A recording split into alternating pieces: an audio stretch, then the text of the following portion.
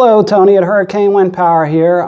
Today I wanted to take a few moments and tell you about, we're going to be doing DIY videos and putting a lot of different products up on our YouTube channel at Hurricane Wind Power 2.0. We're kind of making that pivot because, earlier when we were recording on our YouTube channel, we used a lot of music, and it was kind of, for me, fun, kind of showing people what we were doing with alternators. Several years ago, we've pivoted out of that. You might have seen a video with me walking around in the 2 megawatt solar field. We've got installs, 45,000 watts, several of them on YouTube. And, we spend a lot of time with professional installers, designing and, doing that type of thing. So if you need a system designed, we have every nut, bolt, and screw, and we sell pretty much everything. So, if you need that service, there are some people and companies out there that charge for those things. Give us a call. We'll work with you. And we're also going to try to do some education for the DIY community and show some different products. The reason for that is when we look at going solar, putting up wind power, I typically see people talking, different articles I've read, the 15 to 20 year payback period. If you do this stuff yourself, depending on the type of system, it can be as little as 3 to 5. So your parts bill, a lot of the time, we love our installers, but your parts bill is about a third. So if you can do some of this stuff yourself, or if you just want a small backup system, hopefully with what we're going to give you, you should have the tools to understand how to do that. If you're one of our subscribers, I'm going to drop a link to Hurricane Wind Power 2.0. Come on over and, subscribe. We're going to have a lot of content that I think that you'll like. Got a lot of new products coming that we want to show you. Today, I wanted to take a few minutes and talk about system design. So, in system design, one of the first things that I want to bring up that I talk to with people that call in is the mentality of buying a wind turbine, solar panels, and then thinking about your system or what you're trying to do with it later. That is not how it should be done. You got 12, 24, 48 volt systems, or if you have, other type of lithium batteries. I've seen all kinds of stuff. But you should consider what your goals are and what you're trying to do before you start sizing a system. I'm going to take some batteries and talk about battery storage, which most people skip over that. And that should be one of your primary concerns when you're designing a system. So I'm not going to edit this out. If I say something wrong, if I get something wrong, I've had a coffee and a Red Bull here, so just put it in the comment section. No need to be nasty if you have a different way, or if you don't like sealed AGM batteries. This is just a demonstration how to put these things together. If everybody knew how to do it, I wouldn't be doing a video. So, bear with me. The most common type of system that we see, from the RV community, off-grid stuff, is 12 volt. One of the advantages that I'll get to in a minute with 12 volt is it's pretty simple. If you have a battery, you don't have to put them in series. If you're running 6 volt or 12 volt batteries and you get up into a 24 or 48 volt system and one goes bad, you have to take the whole string out, or you have to replace the battery. Whereas, when we put this 12 volt system together, I'm going to put it together here. If one of these goes bad, I pull it out, I keep going.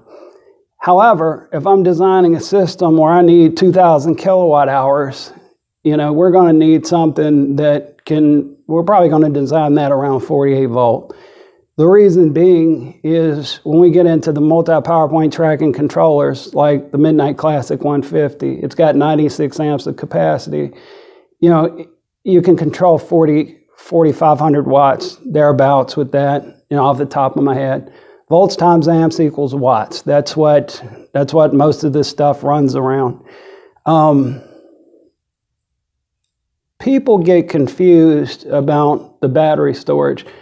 We have here on the table, we've got Vmax 125 battery. So if we take the, a useful way, a lot of people have a hard time understanding it, but watt hours. We have the same amount of watt hours whether we wire these things up in 12, 24, or 48 volts. So if we have 12.7 and we multiply that by 125, it's probably going to be somewhere around 1.6 or 1.7 kilowatt hours. Is that? I did not do my homework before we started this video. So about 1.6 kilowatt hours. However, you need to start looking at charge rates. So for instance, if we took that Midnight Classic and we took one of these batteries, and I see people do this all the time, they'll put a big system up. The maximum charge rate on this battery is 30 amps. So, to take all the current from one of those, you would basically, to be safe, you'd want 4. If you were getting 96, you'd at least want 3. But, what we're going to do is I'm going to just take the meter and I'm going to see where the batteries are at. And we're going to, this may be a little rumbly here for a second, but bear with us. We're going to check the voltages on all these batteries. And I'm going to grab the camera and show everybody what we're working with. So you kind of want to make sure that everything's good before you start. So we're at 12.84. These haven't been charged. It's just sitting at what it's been at. We're at 12.89, 12.90.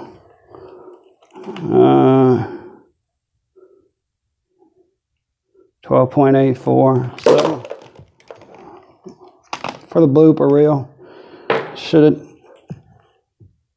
and here we go. We're at 12.86.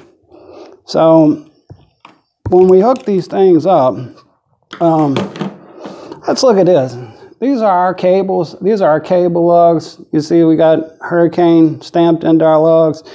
We make our own cable lugs here. These are Hurricane cable lugs. This is a 2-aught cable lug. I see a lot of people using stuff like 4-gauge wire. If you think about all the current transferring across these things, once you get like even a 2,000 watt inverter, I do not recommend that. But just to do a 12 volt system, we're going to put my sunglasses on, and I'm old and can't see good, but here we got all the positives lined up on the back side. So we're going to go ahead and turn the camera off. And hey, you know what? We'll just let it run. Bear with me, people. We'll get it hooked up. So each one of these batteries is 125 amp hours. And we know what the watt hours is. So I like these Vmax batteries. It's easy when you're trying to figure out what the shipping is on them. It's predetermined. What the price is it ships within the continental United States for whatever it is. So there's no figuring that stuff out. They've made that really easy for us. So we're just taking and hooking the positive up. Notice I've put my sunglasses on here. Make sure that I'm able to see after we're done. That's always a good thing.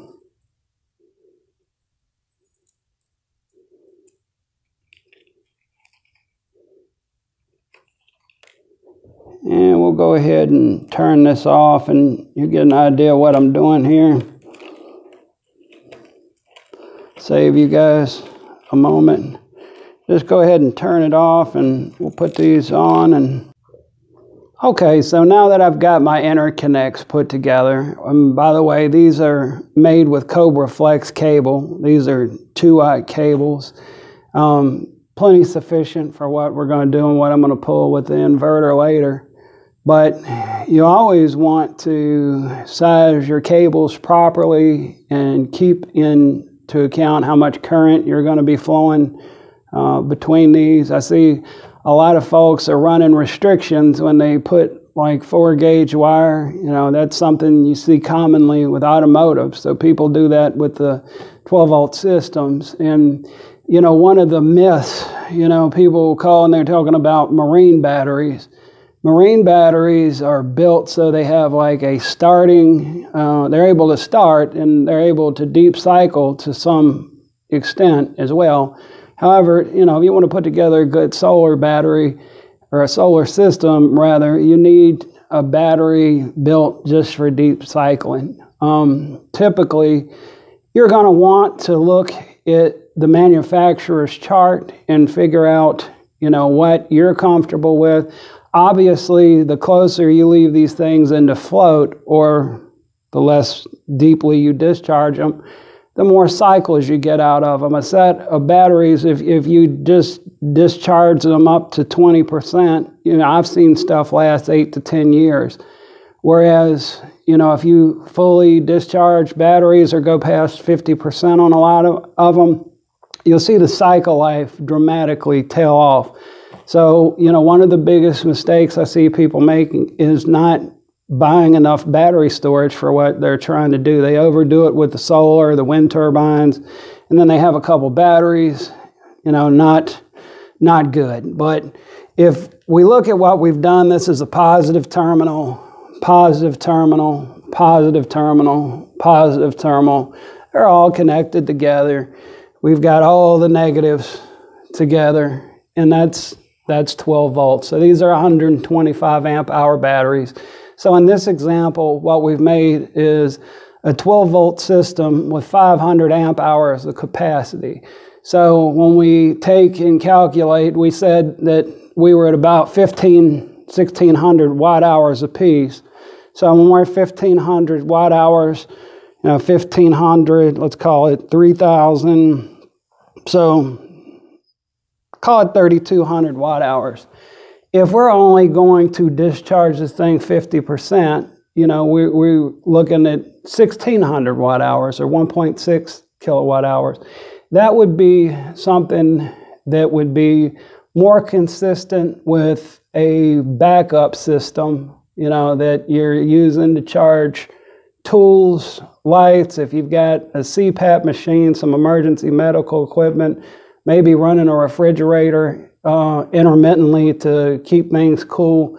So, you know, that type of system, again, I want to reinforce, you know, one of the advantages to this type of system is that if one of these batteries goes bad, I can pull it out of the system, put these together, and keep going. You know, we don't have trouble out of the Vmax batteries, and, you know, Caleb and those guys at Vmax are really good to work with. And, you know, I would just say, I mean, I'm talking about batteries going bad. You know, I haven't had any warranty issues with, you know, with this particular manufacturer. And they've got good stuff, or I wouldn't have them on my table. You know, not that that's the only thing that we sell, but I mean, it's, you know, it's one of my preferred AGM batteries. That being said, you know, when you look at this, we go back to the old voltmeter, and, you know, we go here, you know, we're at 12.87. I'm over here. We're at 12.87. 12.87, I assume. 12.87. Yes. All right. So, you know, we've got that together. And the next step, you know, I'm just going to go ahead and, while I've got this in 12 volt, I'm going to bring out an inverter to hook up to this and show you, you know, how that would work. So bear with me. I'm going to grab that out of the box and come over, and we're going to put that in and draw some loads off of this thing and watch it go. So bear with me a minute while we grab some stuff. We sell, I've got all black wire out today. This is just cables that we had made. You know, we obviously, this was a system. I've got a piece of red tape on the end of this. I would, you know, I would color code my cables if we were designing a system.